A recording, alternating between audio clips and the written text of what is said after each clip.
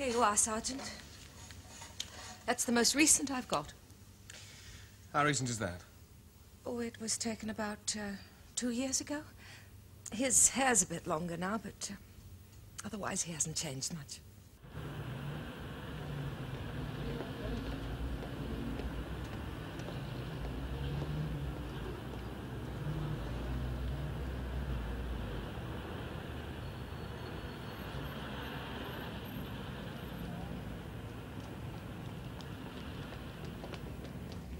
I entirely agree, Mr. Boddy. It could be a complete waste of time. But he's a good-looking lad. He's on his way home from school.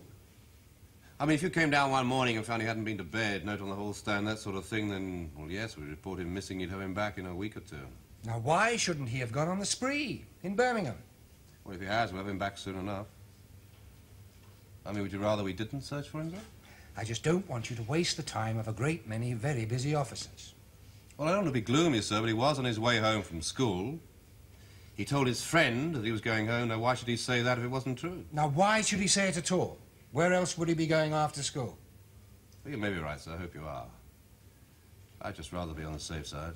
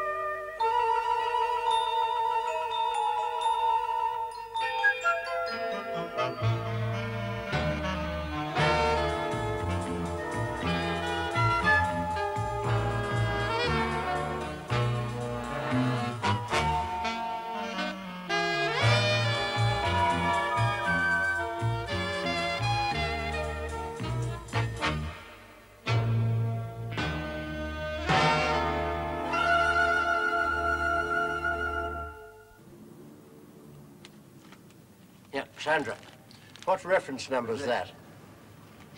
Double B2, Professor. Right, let's have a look. Yes, N15.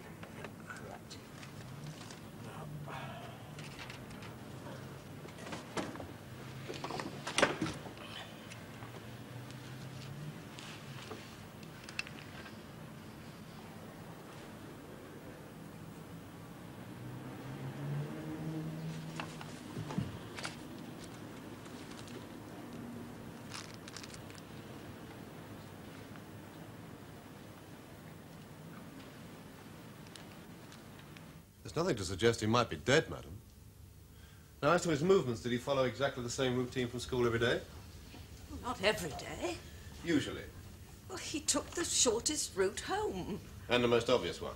Oh, yes. Yes, Peter's what's known as sybaritic, Inspector. That is, he believed... Enjoyed his mother comforts. Yes. Enough to hurry home at 4:30 during the winter, certainly. There's no mystery about this route home. I mean, anyone that knew you or your son would know how and when he came home. Yes, most of our tradesmen and practically every master and boy in his school, I should think. See, this house is a bit off the beaten track. I'm surprised they didn't have a bicycle or even a motorcycle. It's a long walk. Oh, well, he was going to get a motorcycle for his birthday. You didn't pick him up? He's nearly 17, Inspector. And he has got a bicycle. It's had a puncture for the last 2 months. Well, I'm certainly not going to mend it for him. He can't be bothered. It just sits there in the garage. No, I'm afraid not. BB3 from Peter Bodley's hairbrush. Human hair, orbit in colour, perfectly healthy bulb. It's in generally very good condition. It's a very fine texture. And we come to, what is it, Sandra? I think it's BB4, isn't it? Yes. Oh, it's a degenerate bulb. Very poor condition. Looks to me as if it has fallen out. This is from the van. Traces of a very coarse black dye, unevenly applied.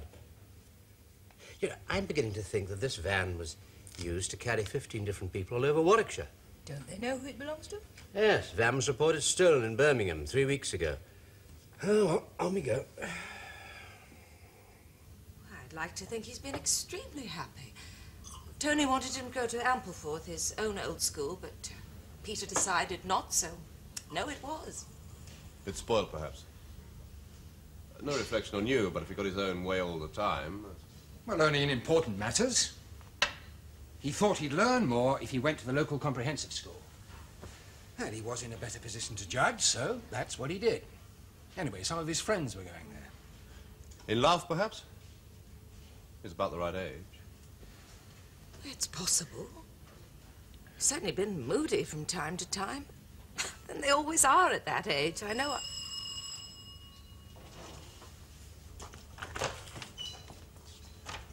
It's my sergeant. I have a word with you, sir. Excuse me one moment. It's been tested for prints. It's quite clean.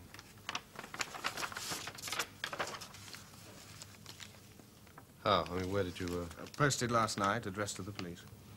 Last night? It was gone 4 o'clock. That was addressed to you, sir, actually, but came by post late this morning. You weren't in. It's been sitting on your desk ever since, and I came in and opened it. No note? Inspector, I really would...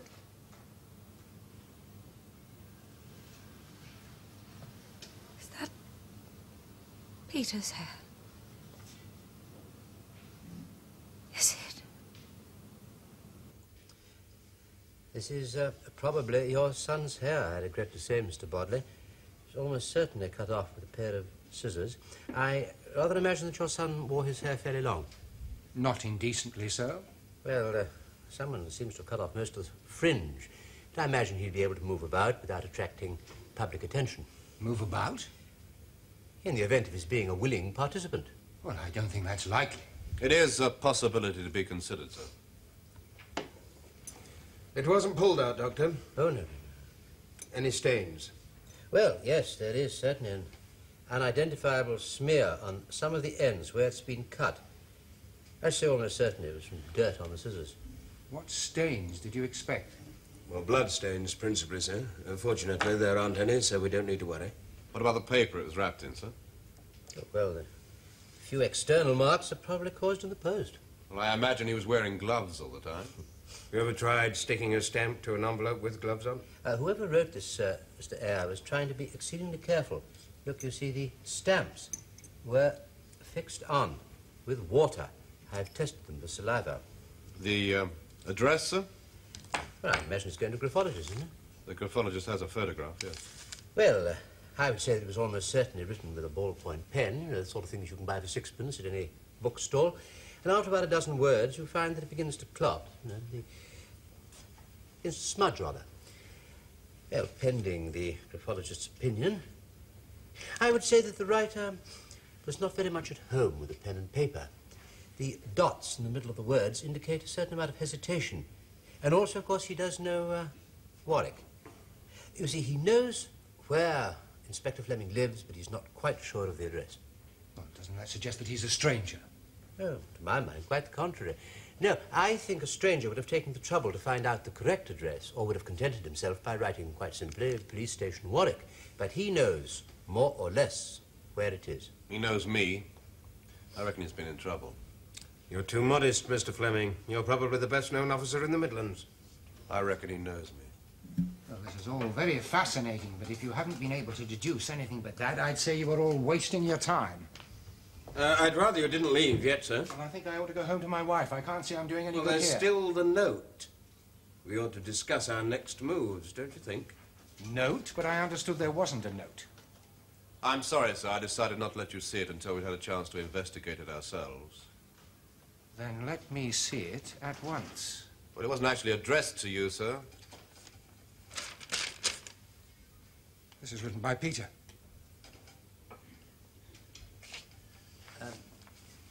Although it was most probably written under duress, Mr. Bodley, the writing here is quite steady. Shows no signs of fear. I shouldn't take it too seriously, sir, not at this stage. Not take it too seriously. not take it too seriously. He must be mad. I mean, you've seen it, can't you see? He must be mad. You can't still be cold. I am. Go to bed. I'll fetch you another blanket. No. Do as I say, boy. Go to bed. I don't want you getting ill. It'll be your fault if I do. It won't. I've looked after you properly. Oh, yes. Very properly. If I could trust you, you wouldn't have to wear it. That's your fault. So don't go blaming me. I'm very sorry, sir. You're not very well brought up, are you? If you've been my son, you'd learn a bit of respect by your age. Respect for you? Everyone deserves respect, boy. Everyone.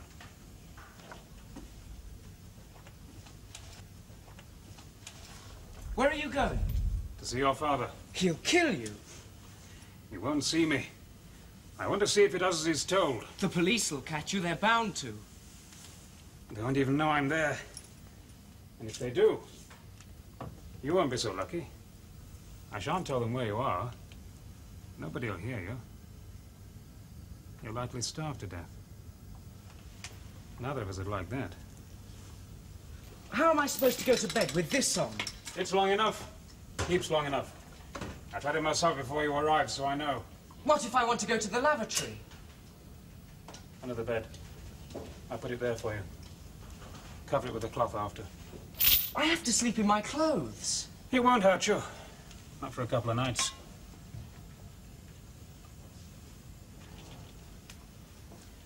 You better be in bed when I come back, or there'll be trouble. What if you don't come back? What if you have an accident? You better pray that I don't. You'll not be heard, so don't waste your breath. Did you mean what you said? What you made me write? Yes, I did. I'm not one to tell lies. Now, go to bed.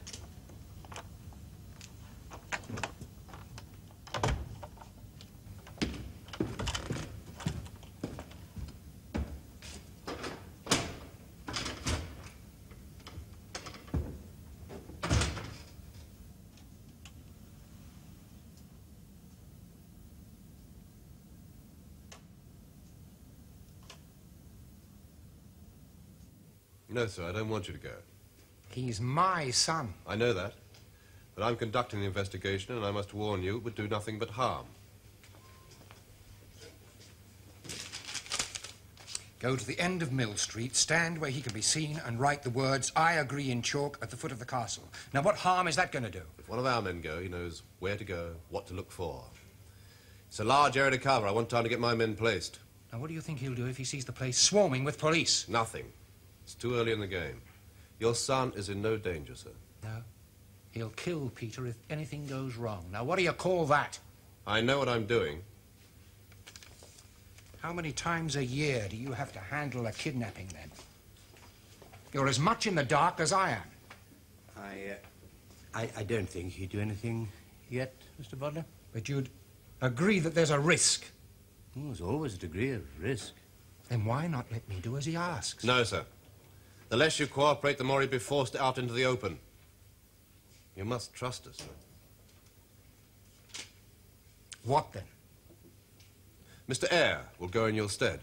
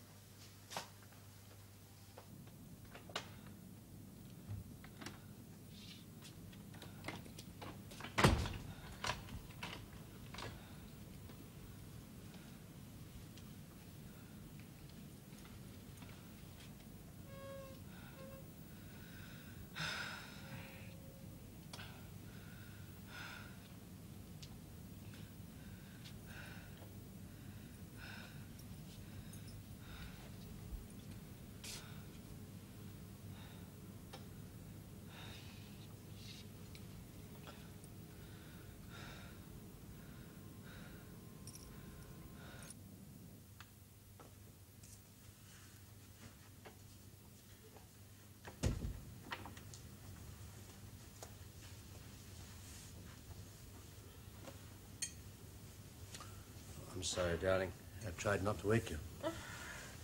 What's been going on? I heard a lot of cars. It's been a kidnapping. Oh, no. Superintendent Eyre and the father have been round here. Oh. Boy or a girl? Boy, 17-year-old. Anthony Bodley's son. Oh, poor man. What do they want? How much? I don't know. They haven't said. Not yet. Go to sleep, darling.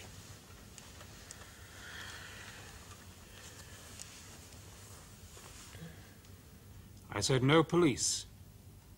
And there was a policeman in the square where Mr. Bodley was meant to be. Go on. There's a policeman. Write it down. There was a policeman. Peter, why aren't you writing? I'm not feeling very well. You're well enough to write this. Now, you're behaving like a spoiled child. Now get out of bed and pick them up. Go on. Get out of bed and pick them up. Bloody write it yourself. I'll not have you swearing. Now get out of bed and pick up your book and pencil. When I was your age, I had to get up at 6:30 in the morning. Practicing for prison. And if I didn't, my dad used to pour a jug of cold water over me. You wouldn't want me to do that, would you? Write your own notes. I'm not feeling very well. You're well enough to get out of bed and pick up a book and pencil. Very well. If you cannot do as you're told, I'll have to make you. I'll count to 3. You won't enjoy sitting in wet clothing all day. I told you I'm not well. 1. I've got a fever. 2. You wouldn't dare. 3.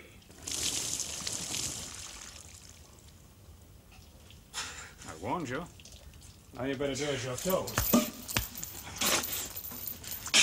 Take it easy, boy. Take it easy.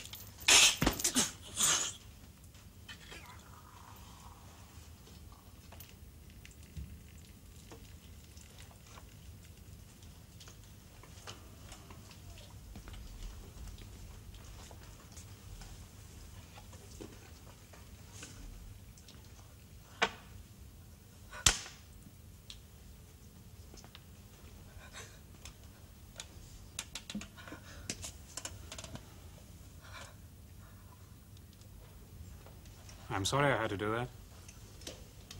Maybe it's taught you a lesson. Now perhaps you'll do as you're told.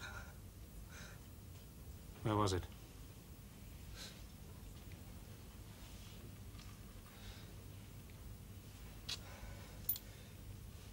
There was a policeman in the square. Where Mr. Bodley was meant to be. I shall not give another chance. Mr. Bodley will walk on his own along the Snitterfield Road.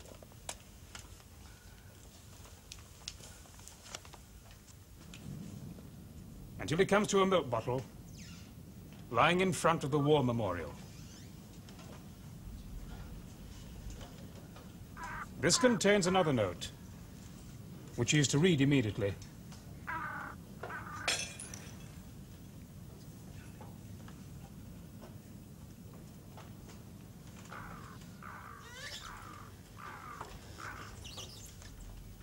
Now the other note, Peter. What do you call him? Dad? Pa.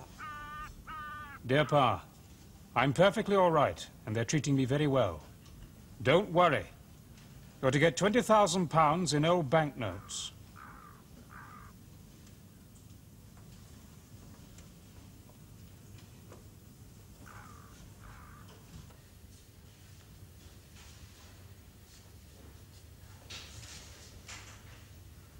What did the other note say? Oh, some business about wrapping the money up in a parcel, taking a train from Warwick to Solihull, and then just throwing it out when I saw a marker by the tracks. What are you going to do? Well, 20,000 isn't much.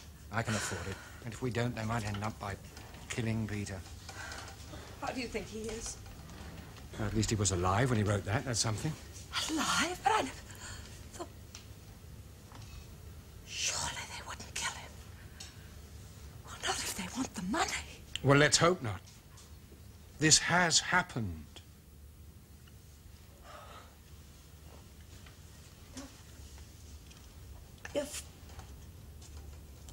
if we do exactly what they say, if I take the money, what about the police? No, they'll be too busy following up the train theory. I've always heard it was safer.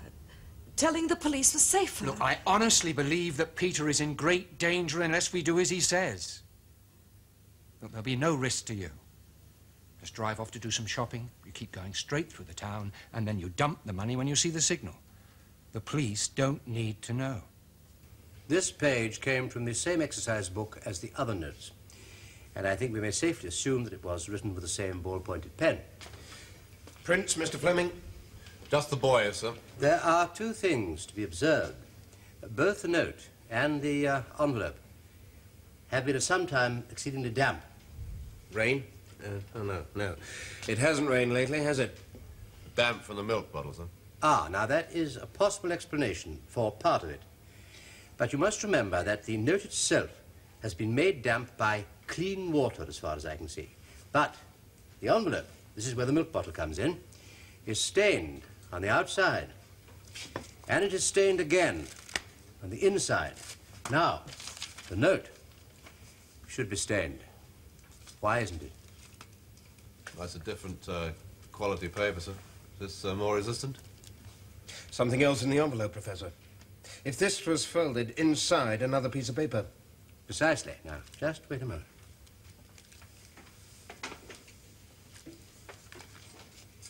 Now, you would just very kindly look through there. Eh? At the bottom of the page, where the light catches. Now, it looks to me as though somebody had pressed exceedingly hard with a pen through another piece of paper. Paul. Police? Now, look, I photographed that. And here we have got your Paul. Okay? Now, on the line above. O.T. O.T., yes, I think so. And along here, there's an N. It could be half an M. And above that, K-E-E. E, yes. You sure it's Peter's writing, sir? Well, this is the third or fourth page from the book, and none of the other pages show any sign of indentation. Oh, it's a page from his exercise book. It could be the end of an essay. No, none of the other pages show any sign of indentation. Why did he press harder and why only towards the end?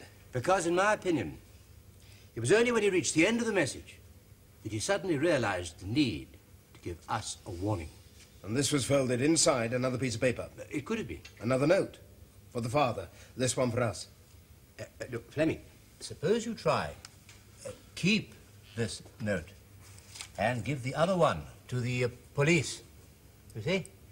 Keep this note and police. It fits rather well, I think. But I was watching everything that Bodley did, sir. Well, sure, it wouldn't be too difficult to double up a piece of paper into his pocket. I imagine he was standing with his back to you some of the time. Yes, Doctor, it's clever. He frightens the father first, and then he warns him to keep the police away. Then he sends him to pick up the instructions for delivery. He gives him two notes. The first for himself, the second for us. Now, the boy only realizes there's going to be a second note as he gets to the end of writing the first one. So he tries to warn us. He's a bright lad. 24-hour surveillance, sir, for Mr. and Mrs. Bodley. Yes, Mr. Fleming.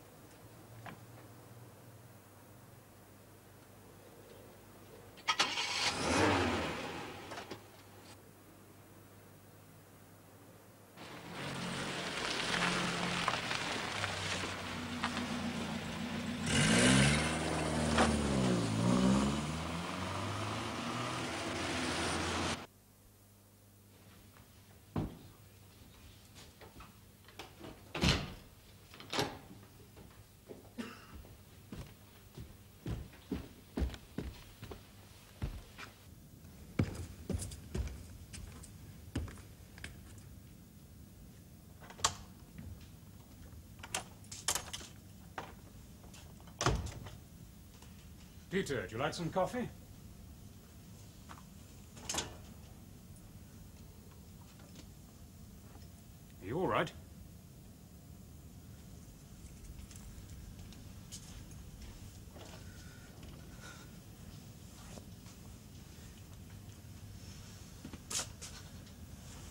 better get up and put on some dry things.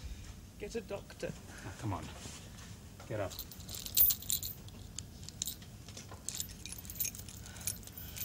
You put on some dry things. Come on, get up. Sit by the stove and get warm.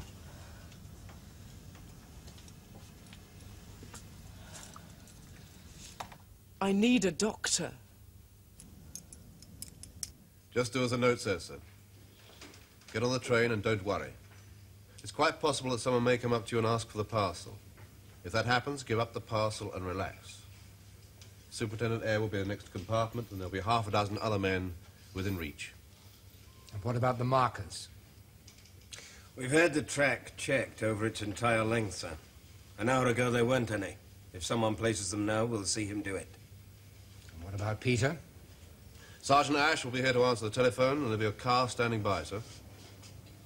All right. Let's go.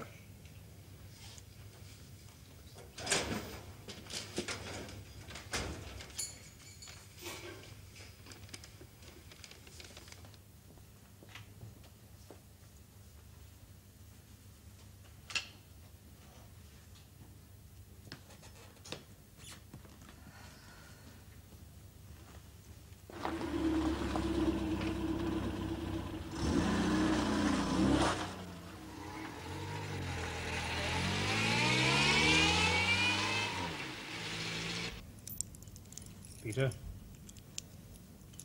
I'm going out to get you some medicine, so don't get up.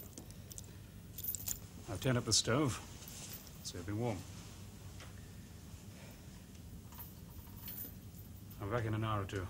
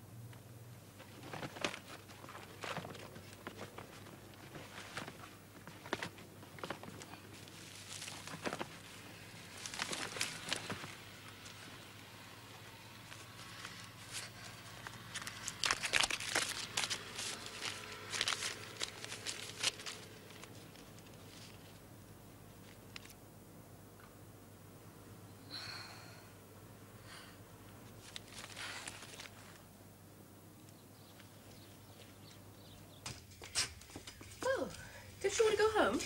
Not particularly. I haven't got very much to do at home. Might as well get on with the filing. Mine? No. The professor's. Oh. Sandra? How would you like a couple of weeks off next month? Off? Holiday. But I was going in the summer. No, I mean extra. I'm taking John off for a couple of weeks then. He hasn't said anything to me. He doesn't know.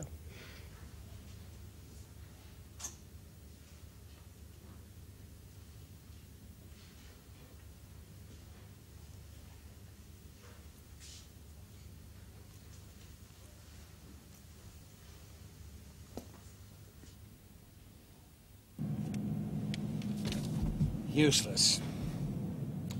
Not entirely, sir. You've obviously scared him off. What's Mrs. Bodley been doing this afternoon, sir? How on earth should I know? We thought you might have discussed it. No, we haven't. We thought you might have had 2 sets of instructions. 2? One for you and one for us.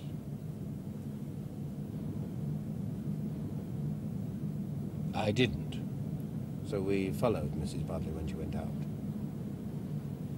What have you done? If you scare him, if he does anything to Peter... Now, nothing's going to happen, sir. If we see him, we'll follow him. All I want to find out is where your son is. Once he's safe, we'll pick up Chummy.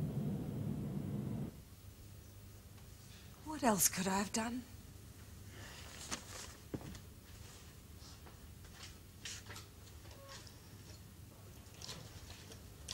Do you believe him?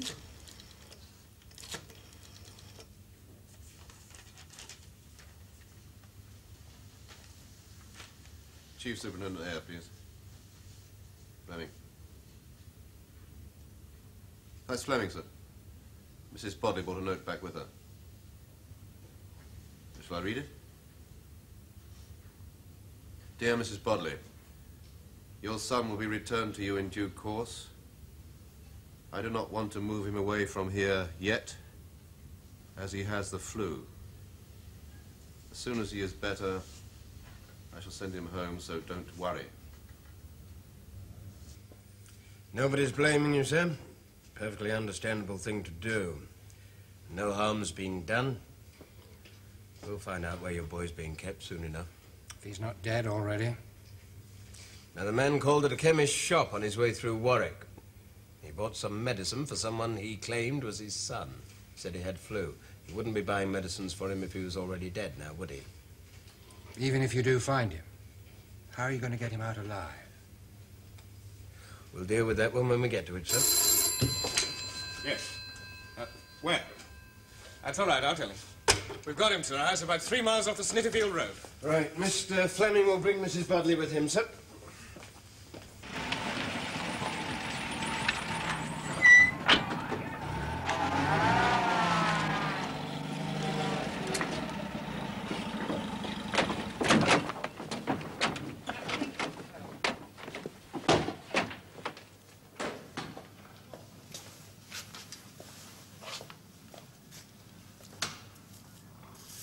Come on out, Mr. Ennis. We know the boy's ill. Send him out. No. He needs looking after. I look after him. We'll send you in a doctor.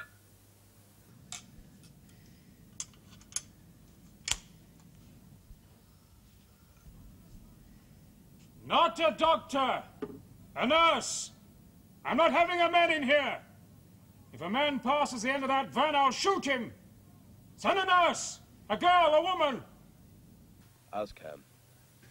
If she says no, try the hospital. See if you can find a volunteer. Did he say what was wrong, Sergeant? Some kind of bronchitis, Ma'am. Why won't he see a doctor? Mrs. Hardy is a doctor. No, I mean an ordinary doctor. One of us goes instead. They wouldn't want that. He thinks a woman's safer. Oh, what's the point? Well, he'll have to come out soon enough anyhow. Yes, but in the meantime, Peter isn't getting... If Mrs. Hardy goes in there, there's a good chance she'll talk him into coming out on his own. But will she do it? It's a lot to ask. I know I wouldn't let Judy go if it was me to choose. All right. Do you know who he is? Hubert Innes, Professor. He's got no criminal record. But he does have a history of mental disturbance. He's been hospitalized twice. 3 months and 8 months in 1953 and 1960. He lives on his own. His father died about 3 years ago. He's lived on his own ever since. And he has a shotgun. Yes, sir. You coming, John? Ash is taking some men along the hedge round the back of the house. There are a couple of sheds there. They may be able to get in through them. Now, you come with me, Doctor. If we keep our heads down, we'll be covered by the van. Don't worry. It's a terrible thing to ask, Doctor. Oh, I'll be all right. You'd better be.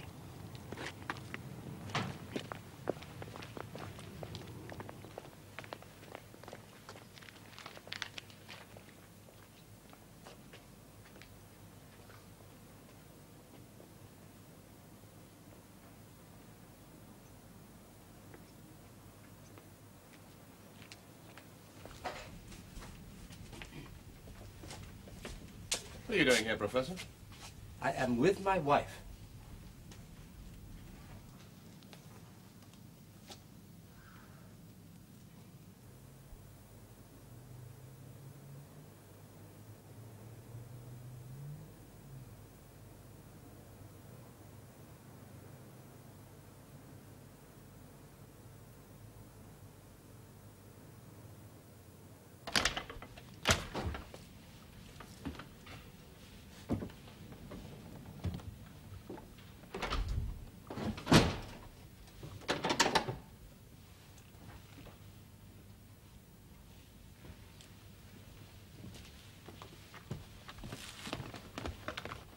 Where the hell's Ash? He ought to be in the house by now.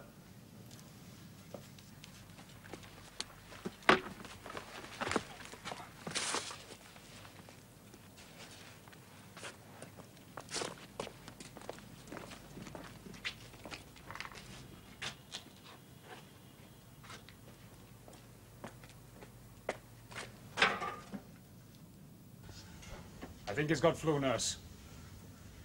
Doctor. You? You're a woman. I'm a female doctor. You can tell them the back's all shut. My dad lived there. I shut it up.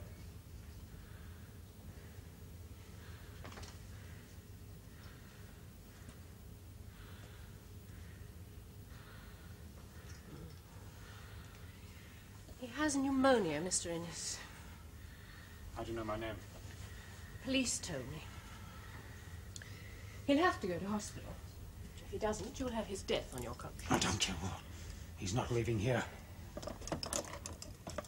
He has a temperature of 104. If he doesn't go to hospital soon, there won't be any point in keeping him here anyway. He'll be dead. They told you to say that. I'm giving him a shot of a fairly potent antibiotic. May bring his fever down, but it won't do anything about getting the liquid out of his lungs.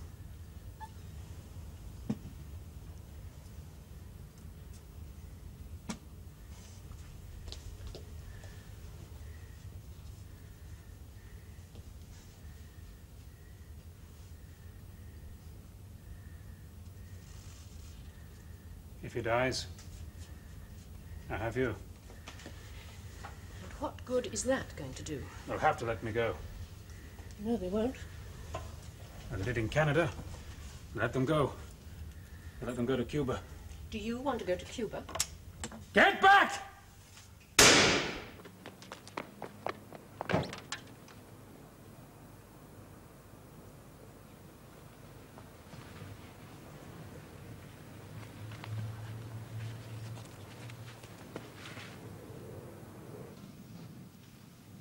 Of course I don't.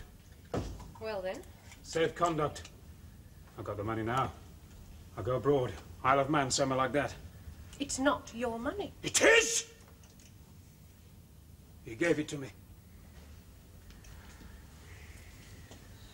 Why them? Why the Bodleys? Why not?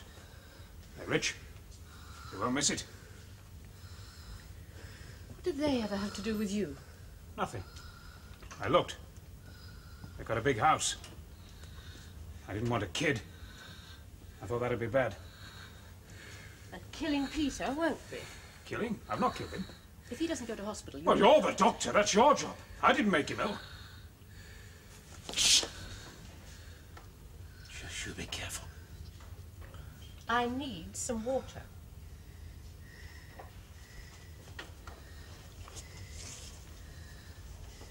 All I want is to be left alone.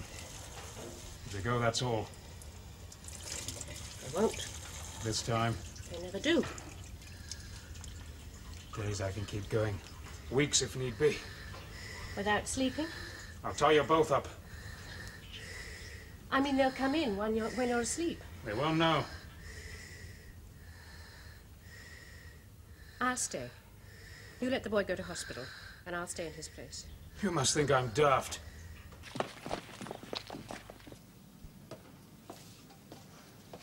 We've got Sergeant Ash and a couple of men down there, but he's nailed up all the windows on the ground floor. If we start breaking in, he'll start shooting. What about Peter? My wife is with him. She's a good doctor. But with any luck, she'll talk Innes into seeing how hopeless it is. Give him 10, 15 minutes, he'll come out of there as good as gold. But he's obviously mad, quite unpredictable. Now he's got 2 hostages in there. Let him do it his way, sir. There's less risk. I promise you, if this boy isn't in an oxygen tent in half an hour, you'll have his death on your conscience. If he needs oxygen, he can have it here. It's impossible. I don't see why. You can come to the door. You can go down and collect it. You know what to do. Can I speak to my husband? Who's he? He's a doctor, too. He'll know what to get. Is that a policeman? Not a policeman. I'll tell him. Well, he may not believe you. Why? I don't tell lies. He knows that. All my husband knows, Mr. Innes, is that I'm locked in here with a sick boy and a dangerous criminal armed with a shotgun. I'm not a criminal! You're wrong. You're like them out there.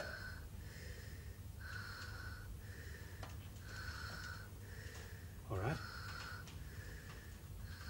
If he doesn't come too near.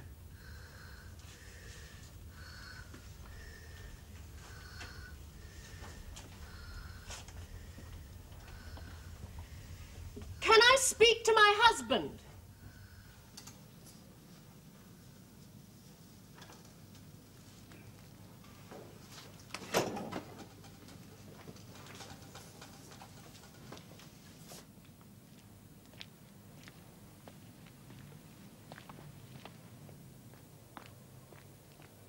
Joe? John, don't come too close. How is the boy? He has acute bronchial pneumonia of both lungs. He has a fever, temperature of 105. He appears to be in a coma. He's badly in need of oxygen. Will Mr. Innes let him out? No. He says you ought to bring oxygen to the front door. We have already sent for an ambulance. How long? 10 minutes. I think you should come in and get him. I'll shoot anyone who comes any closer.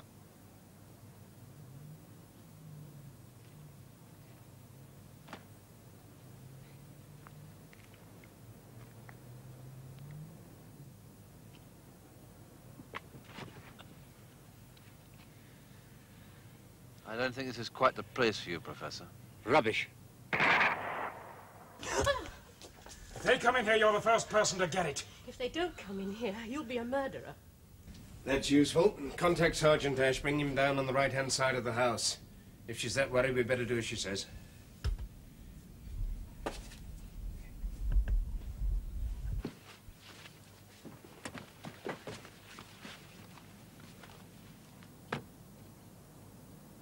What do you propose to do now? Hang on a minute.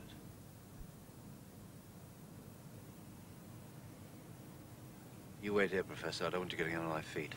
Joe happens to be in there.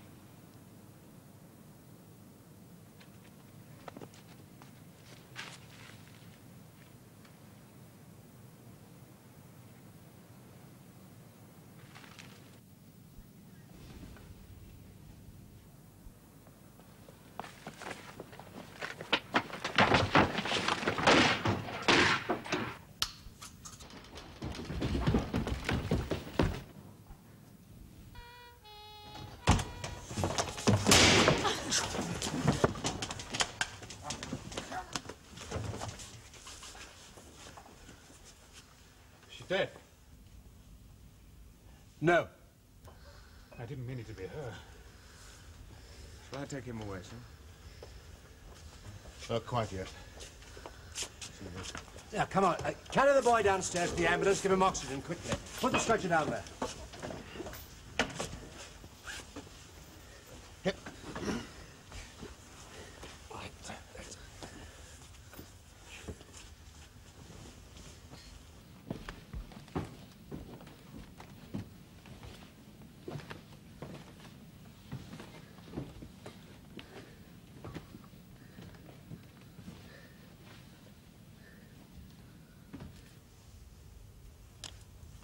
Gunshot wounds on him. Legs. Lower trunk. Come on. Now, careful, will you? Maybe spinal damage. What does it mean, John? I don't know.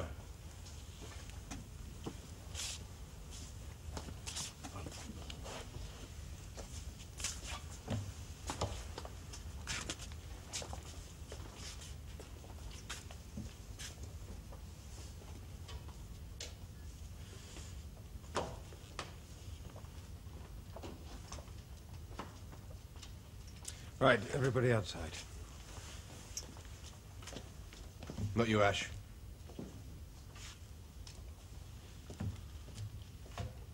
Shut the door.